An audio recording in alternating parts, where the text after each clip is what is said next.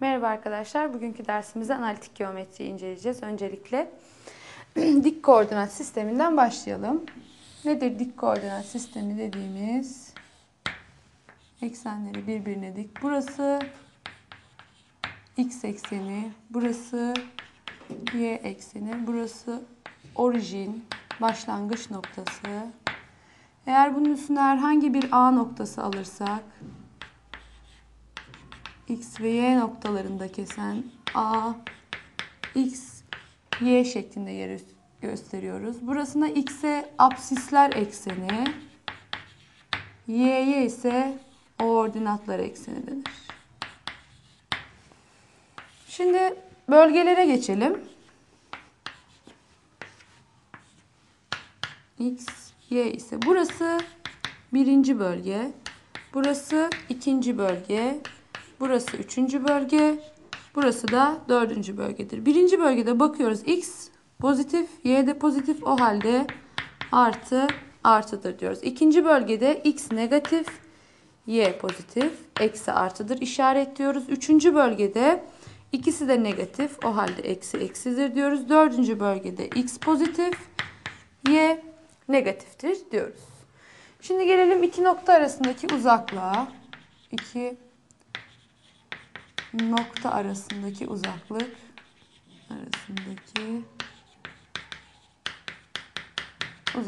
A noktası x1 y1 ve B noktası x2 y2 ise iki nokta arasındaki uzaklık mutlak değerce gösterilir. O halde diyoruz ki x2 eksi x1'in karesi artı y2 eksi y1'in karesinin karekökü şeklinde gösterilir diyoruz.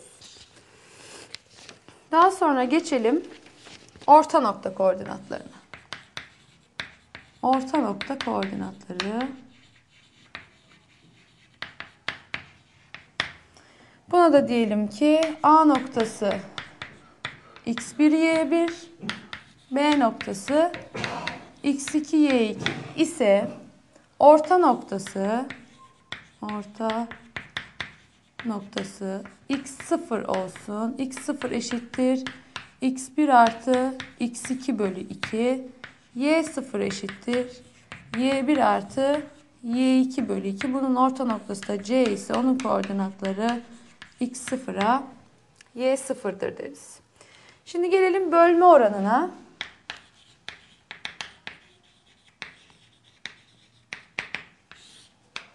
Bölme oranında ise şöyle çizdik. Burası A noktası x1 y1, burası B noktası x2 y2, burası da C noktası olsun x3 y3. O halde diyoruz ki biz AB'nin AC'ye oranı eşittir. B noktasından A noktasını çıkarıyoruz. C noktasından A noktasını çıkarıyoruz. O halde ne diyeceğiz? B'den A'yı çıkardığımıza göre x2 eksi x1 bölü C'den A'yı çıkaracağız. x3 eksi x1'dir veya şöyle diyelim y2 eksi y1 bölü y3 eksi y1'dir diyeceğiz. Daha sonra gelelim ağırlık merkezine. Üçgenin ağırlık merkezi.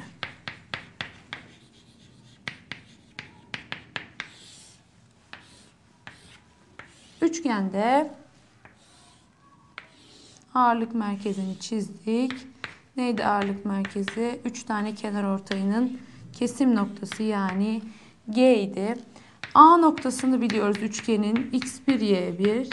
B köşesini biliyoruz x2 y2 ve C köşesini biliyorsak x3 y3. O halde diyoruz ki G noktasının koordinatları bunlarda x0 y0 ise x0 eşittir x1 artı x2 artı x3 bölü 3, y0 eşittir y1 artı y2 artı y3 bölü 3'tür diyoruz. Gelelim üçgeni çizmişken üçgenin alanı. Üçgenin alanı. Yine A köşesi x1 y1, B köşesi x2 y2 ve C köşesi x3 y3 olmak üzere alanı determinantın içinde sırayla yazıyoruz. x1 y1, x2 y2, x3 y3. En başta yazdığımız noktayı bir daha yazıyoruz. x1 y1.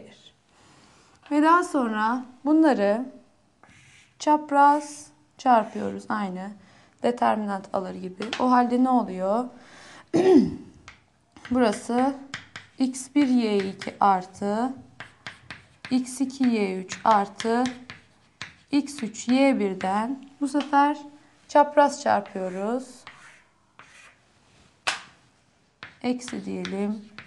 y1 x2 artı y2 x3 artı y3 x1 noktalarını çıkartıp bunların mutlak değerlerinin yarısı bizim ABC üçgenimizin alanına eşittir diyoruz. Daha sonra gelelim eğim açısına.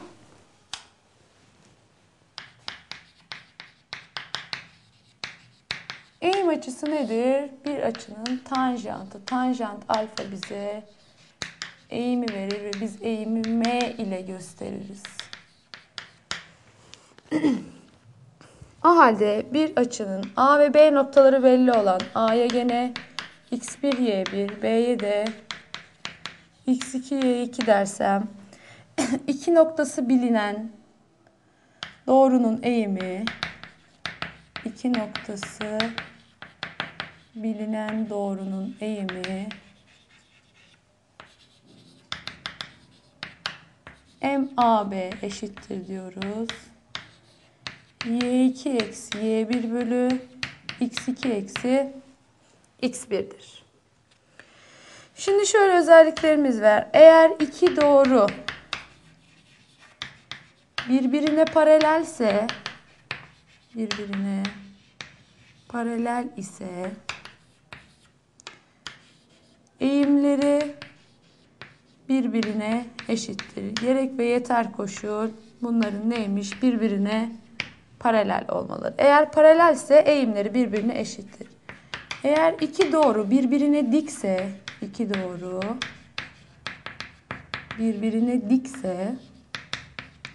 o halde diyoruz ki eğimleri çarpımı daima eksi 1'e eşittir. Yani bunun gerek ve yeter koşulu D1 diktir, D2 olmasıdır diyoruz. O halde eğim nasıl bulunacak? Tanjant alfa iki doğrunun eğimi yani M eşittir. Tanjant teoreminden M2 eksi M1 bölü 1 eksi M1 çarpı M2'den bulunur diyoruz. Daha sonra geçelim doğru denklemlerine. Açık doğru denklemi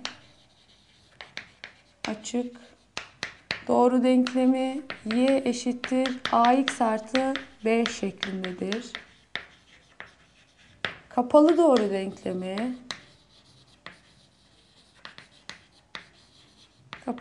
denklemi ise ax artı by artı c eşittir 0 şeklindedir. Kapalı doğru denkleminin eğimi yani m eşittir eksi a bölü b'dir diyoruz. Şimdi gelelim bir noktası yani A noktası x1, x2, B noktası x1, y1, B noktası x2, y2 olan yani iki noktası bilinen doğrunun denklemi.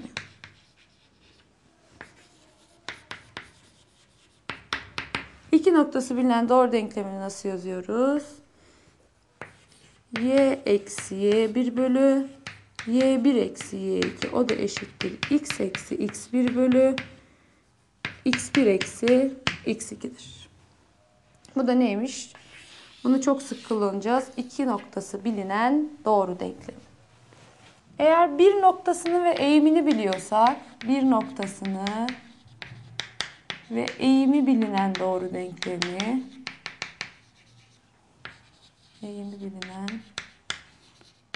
denklemi, burada A noktası x1 y1 ve eğimi m ise denklem y eksi y1 eşittir m çarpı x eksi x1 şeklindedir.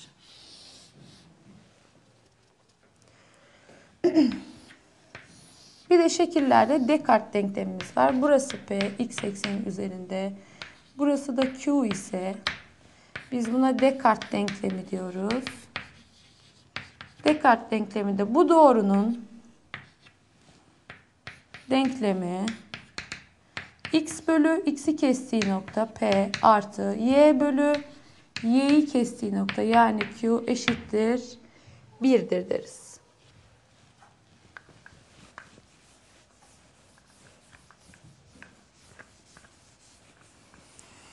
Şimdi gelelim birinci ve ikinci açıortay doğruları. Birinci ve ikinci açıortay doğruları.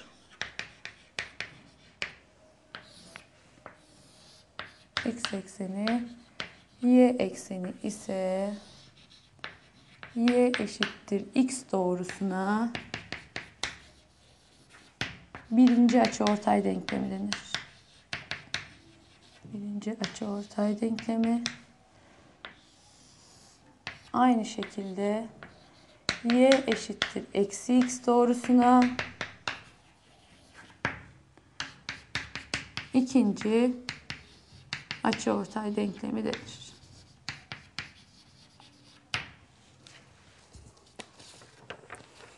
İki doğrunun birbirine göre durumlarında birincisi eğer doğru denklemleri a1 x artı b1y artı c1 eşittir 0 ve a2x artı b2y artı c2 eşittir 0 ise burada diyoruz ki 3 tane koşulumuz var.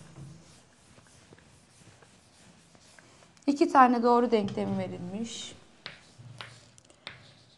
A1 bölü A2 eşittir B1 bölü B2. Bu eşit değildir. C1 bölü C2 ise bu doğrular paraleldir. Bu doğrular paraleldir. İkincisi A1 bölü A2 eşittir B1 bölü B2. O da eşittir C1 bölü C2 ise doğrular çakışıktır. Aynı doğrulardır. Doğrular çakışıktır deriz. Üçüncüsü A1 bölü A2 B1 bölü B2'den farklı ise bunlar bir noktada kesişir deriz. Bir noktada kesişir ve ortak çözümleri bu noktayı verir. Şimdi gelelim bir noktanın bir doğruya uzaklığı. Doğruya uzaklığı. Yani burası P x0'a y0 olsun. Bu da ax artı by artı c eşittir 0 ise bu noktanın bu doğruya olan uzaklığı yani d eşittir.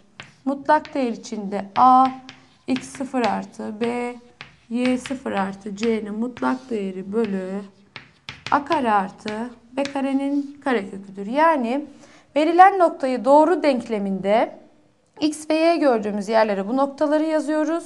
Bunu mutlak değer içine alıyoruz ve x ve y'nin başındaki katsayıların karelerinin kareköklerini bölüyoruz. Bu da neymiş? Bir noktanın bir doğruya olan dik uzaklığı. Zaten uzaklık bulurken mutlaka dik uzaklığını buluyoruz.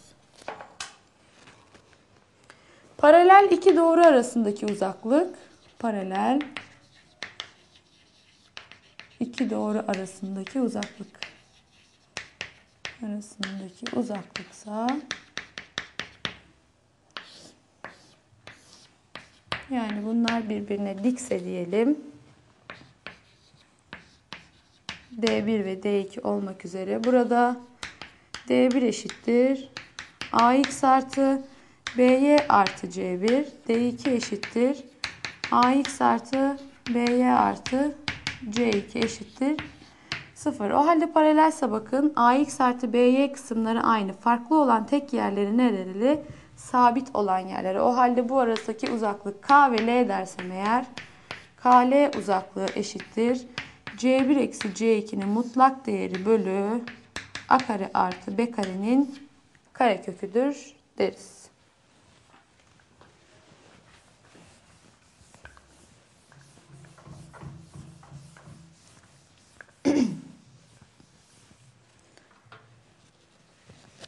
Şöyle bir not yazalım. Gene AX artı BY artı C1 eşittir 0 ve AX artı BY artı C2 yani birbirine paralel iki doğrunun eşit uzaklıktaki, bakın böyle sorular çok gelir, eşit uzaklıktaki noktaların geometrik yer denklemleri sorulur. Geometrik yer denklemi. Yani D3. Üçüncü bir doğru bulunması istenir. O da neymiş? AX artı BY artı C1 artı C2 bölü 2 eşittir 0. Bu noktalara eşit uzaklıktaki noktaların geometrik yer denklemleriymiş. Tabi bu iki doğru birbirine paralel ise buna dikkat edelim. İki doğru arasındaki açı açıyı biraz önce de söylediğimiz gibi tanjant teoreminden buluruz. Yani M eşittir M1 eksi M2 bölü 1 artı M1 çarpı M2'dir diyeceğiz. Ve bu açı mutlaka sıfırla alfa açısı 0 ile 180 arasındadır. Gelelim açıortay denklemlerine. Açıortay denklemleri. Gene A1x artı B1y artı C1 eşittir 0 ve A2x artı B2y artı C2 eşittir 0 denklemlerin arasındaki açıortay denklemleri şöyle bulunur. A1x artı B1y artı C1 bölü A1'in karesi artı B1'in karesinin karekökü eşittir artı veya eksi. Artı birinci açıortay, eksi de ikinci açıortayı verecek bize. A2x artı B2y artı C2 bölü A2'nin karesi artı B2'nin karesinin karekökünden bulunur diyeceğiz. Gelelim doğru demetine. Doğru demeti dediğimiz şey de gene denklemleri A1x artı B1y artı C1 eşittir 0 ve A2x artı B2y artı C2 eşittir 0 olan iki doğrunun kesim noktasından geçen doğruların demetinin denklemi A1x artı B1y artı C1 artı K çarpı A2x artı B2y artı C2 eşittir 0'dan bulunur. Burada bu denklemleri yazıp K'yı bulacağız ve ondan sonra yerine yazdığımızda doğru demetini bulmuş olacağız. Ve son olarak gelelim simetri konusuna.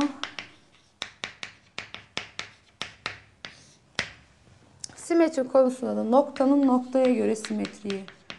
Noktanın noktaya göre simetriği. O halde diyeceğiz ki AB noktasının alfa beta noktasına göre simetriği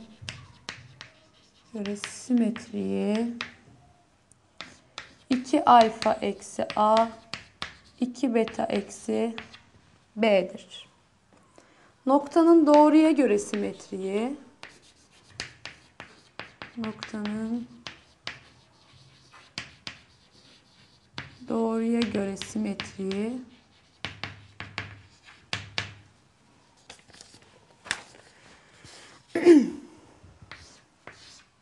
bir nokta aldık. A noktası. Bu doğruya göre simetriğini çizeceğiz.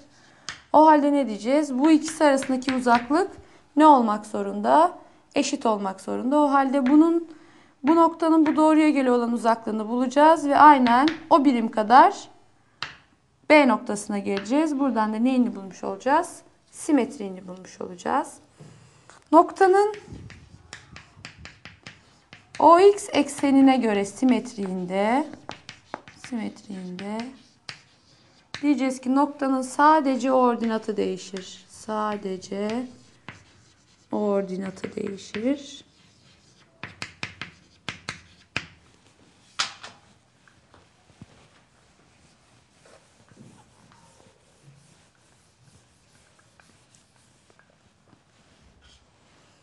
OY eksenine göre simetriğinde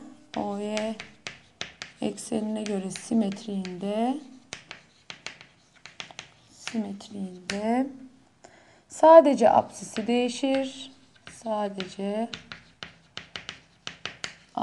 değişir. Orijine göre simetriğinde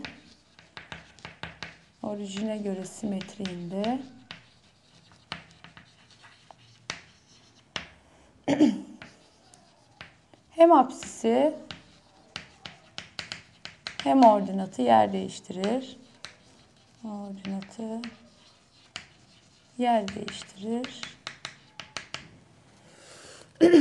Diyeceğiz. O halde şöyle diyelim. A eşittir AB noktası olmak üzere x eşittir m doğrusuna göre simetriyi, yani A üssü noktası 2m eksi A virgül B noktasıdır. Eğer gene B noktası AB olmak üzere y eşittir n doğrusuna göre simetriyi, buradan da diyeceğiz ki B üssü eşittir A virgül 2n eksi B'dir deriz. Evet, şimdi bunlarla ilgili örnekler çözelim. Orada daha iyi anlayacaksınız konuyu. Birinci sorumuz.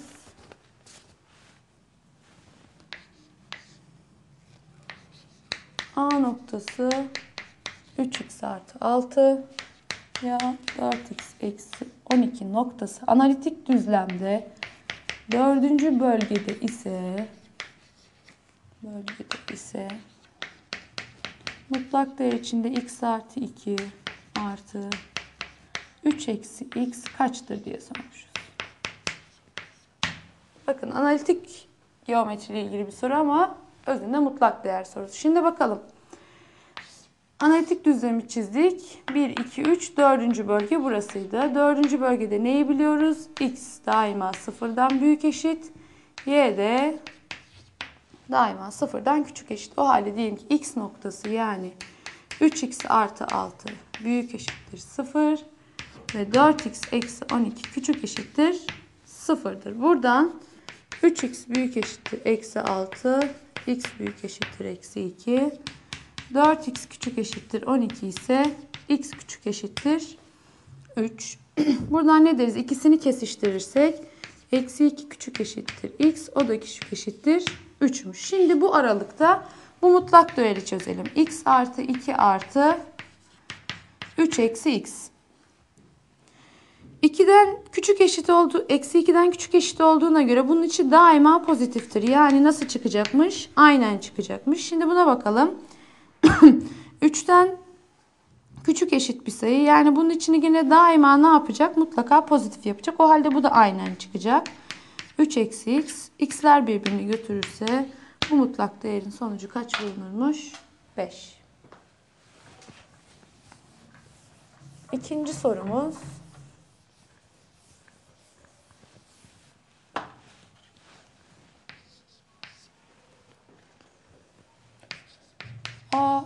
AB noktası analitik düzlemde 3. bölgede ise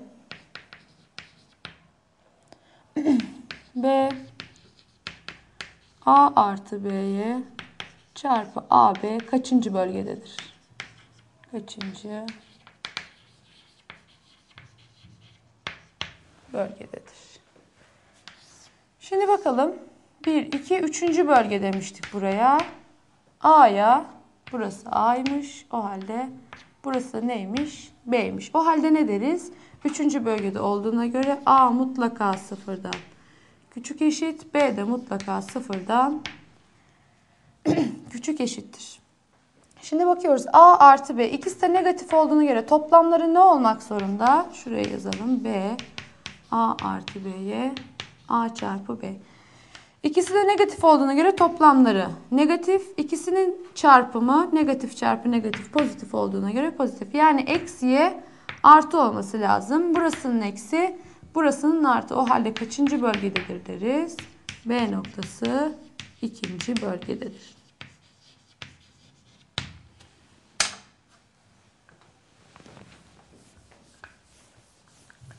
Üçüncü sorumuz.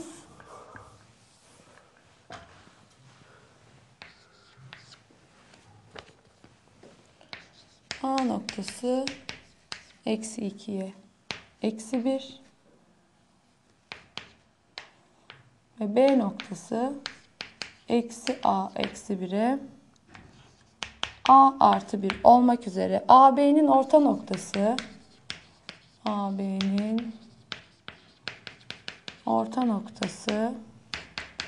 x eksi y eşittir 0 doğrusu üzerinde ise A kaçtır? Şimdi bakıyoruz. A ve B noktanın orta noktası nasıl bulunuyordu? Apsislerini toplayıp 2'ye bölüyorduk. Eksi 2 eksi A eksi 1 bölü 2. Bu neyi veriyordu bize? X0'ı. Y0'ı da ordinatlarını toplayıp 2'ye bölüyorduk. O halde buradan eksi 3 eksi A bölü 2.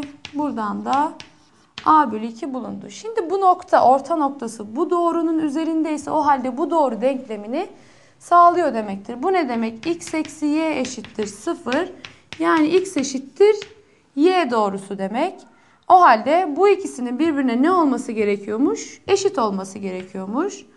Buradan eksi 3 eksi A bölü 2 eşittir. A bölü 2 ise bunlar birbirini götürdü. Eksi 3 eşittir 2A ise A noktası ne bulundu? Eksi 3 bölü 2 bulunmuş oldu. Dördüncü sorumuz. C noktası x'ye, A noktası eksi 2'ye 5 ve B noktası 4'e 2 ise AC bölü AB 2 bölü 3 olduğuna göre x çarpı y kaçtır diye sormuşuz. Şimdi bakalım AC'ye o halde 2K birim dersem AB'ye ne diyeceğim? 3K birim. Şimdi bakın oranlı bölmenin formülü olmasına karşın şöyle yapalım. Buraya bakalım. Bunun iki noktasını biliyoruz. Eksi 2'den nereye gelmiş? 4'e gelmiş. Kaç birim artmış? 6 birim artmış. Ne kadar da? 3K'da. 3K'da 6 birim artmış. O halde K'da 2 birim mi artacak demektir. Şimdi bakıyoruz buraya. Buradan buraya artarak gidiyorsa o halde bu tarafa da azalarak gidecek demektir. K'da 2 birim azalıyorsa 2K'da 4 birim azalacak. Bundan 4 çıkartırsak o halde x eşittir ne bulunur? Eksi 6 bulunur. Aynı şekilde y için bakalım. 5'ten 3 birim azalmış. Yani 3K'da 3 birim azalmış. O halde K'da 1 birim azalacak. Bu tarafa doğru azaldığına göre bu tarafa göre ne yapmış olacak? Artmış olacak. K'da 1 birim artacaksa 2K'da 2 birim artacak. O halde buradan y eşittir 7 bulunmuş olur. Bize neyi sormuştu? X çarpı y eşittir. Eksi 6 çarpı 7 yani eksi 42 bulunur.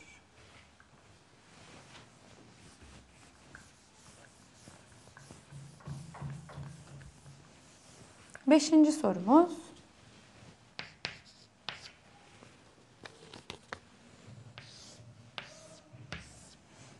ABC üçgenimiz verilmiş. Burası D 0'a 3. Burası F 1'e 2. Ve burası E eksi 2, 3. Burada D, E, F noktaları bulundukları kenarların orta noktalarıymış. O halde neyi soruyor bize? Alan ABC kaç birim karedir? Şimdi eğer biz bu orta noktaları birleştirirsek ve bu üçgenin alanını bulursak, burası S ise tüm alan neydi? Bütün bu alanlar orta nokta oldukları için burası da S, burası da S, burası da S. O halde S'i bulursak 4S bize neyi verecek? Alan ABC'yi verecek. Nasıl buluyorduk? Determinant formülünden. Şimdi alan DEF diyelim eşittir. 1 bölü 2 determinantın içine sırayla yazıyoruz. 0'a 3 noktası, 1'e 2 noktası, eksi 2'ye 3 noktası, tekrar aynı noktayı yazıyorduk. 0'a 3 noktası. Şimdi yazalım buradan. Sırayla çarpıyorduk. Burası 0, burası 3, burası eksi 6. Şöyle diyelim. Eksi bu tarafı çıkarıyorduk. 3, eksi 4, 0. Bu işlemi yaparsam ne olacak burası? Eksi 3, eksi 1'den artı 1 yani eksi 2 mutlak değer içinde. O halde 2 olarak çıktı. 2 bölü 2'den bu alanı ne bulduk? 1 bulduk. Bu alan 1 birimse tüm alan ne olmak zorunda? 4 birim. O halde alan ABC eşittir 4 birim kareymiş. Şimdi geçelim 6. sorumuza.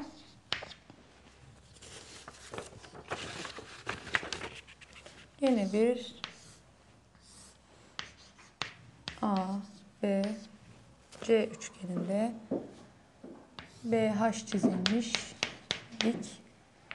Burası eksi 1'e 2, burası 1'e 3 ve burası 2'ye 4. Şekildeki ABC üçgeninde BH diktir AC olmak üzere BH'ın denklemi aşağıdakilerden hangisidir? Aşağıdakilerden hangisidir? Şimdi bakıyoruz. BH'ın iki noktasını bilmemiz lazım.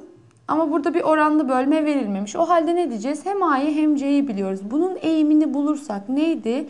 Birbirine dik olan doğruların eğimlerinin çarpımı eksi 1'di. BH'ın bir tane noktasını da biliyoruz. O halde eğimi ve bir noktası belli olan doğru denklemini yazıyoruz. O halde AC'nin eğimini bulursam ne diyeceğim?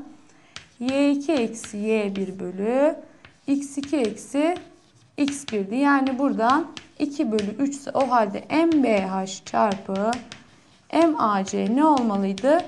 Eksi 1 olmalıydı. O halde MBH buradan ne bulunur? Eksi 3 bölü 2. B noktasını da biliyoruz. 1'e 3. O halde denklem nedir? Y eksi 3 eşittir. Eksi 3 bölü 2 x eksi 1. İçler dışlar çarpımı yapalım. 2y eksi 6 eşittir. Eksi 3x artı 3. Hepsini bu tarafa atalım. O halde 3x artı 2y eksi 9 eşit 0. BH'ın denklemi olmuş oldu. 7. sorumuz.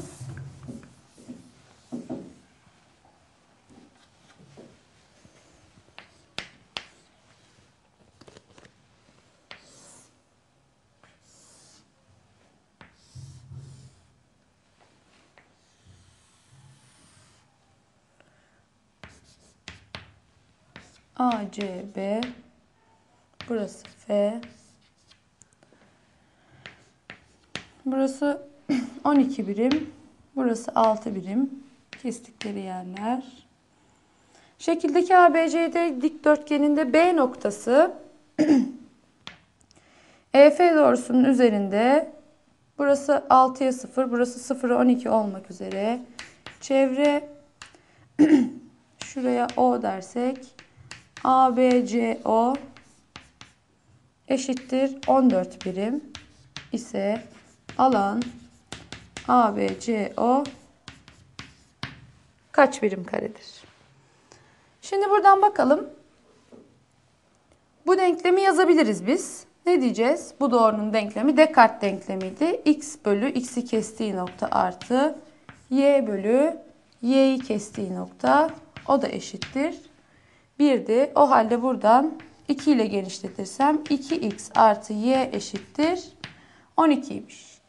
Şimdi bu bunun üstünde olduğuna göre, çevre ABCO dendiğine göre, o halde x ve y, yani bu noktaya x ve y dersem eğer ben, 2x artı 2y'nin toplamı 14 olduğuna göre x artı y'nin toplamı da ne olmuş olacak? 7 olmuş olacak. Bunu eksiyle çarpıp çıkartırsam x eşittir 5 birim. Toplamları 7 birim olduğuna göre y eşittir 2 birim. Alanı x çarpı y olduğuna göre 2 çarpı 5'ten 10 birim kare bulunur.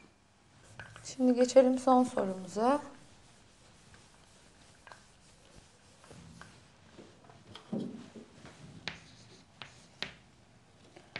A noktası eksi 3'e 0 ve B noktası 8'e 5 noktalarına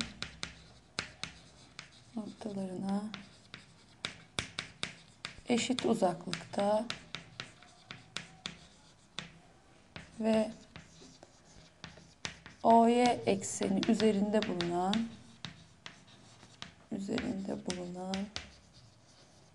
noktanın ordinatı kaçtır? Bunlara eşit uzaklıktaysa diyelim ki C gibi bir nokta aldık. Bunun koordinatlarına x0, y0 diyelim. O halde ne demiş yalnız? OY ekseni üzerinde. OY ekseni üzerindeyse bir kere x'in ne olmak zorunda? Daima 0 olmak zorunda. Yani bunu ne yazabiliriz o halde?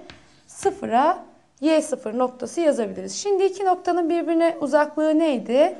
x2 eksi x1'in karesi artı y2 eksi y1'in karesiydi. O halde yazalım. A noktasına uzaklığı eksi 3 eksi 0'ın karesi artı 0 eksi y0'ın karesinin karekökü eşit olmalıydı. Şimdi B noktasına olan uzaklığı yazalım.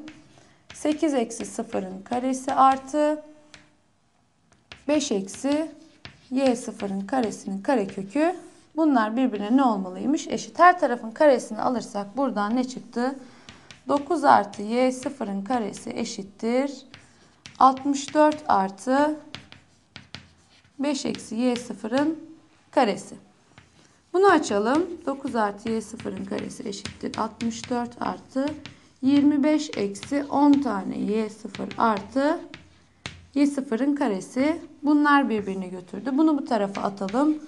10 tane y0 eşittir.